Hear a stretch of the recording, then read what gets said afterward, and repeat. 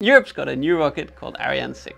How does it work? In essence, a rocket goes vroom and it goes up. It does this by pushing material out of the bottom of the rocket as much as it can. The principle is the same as this balloon. The compressed air from my lungs expands and is pushed out of the balloon throat, pushing the balloon up.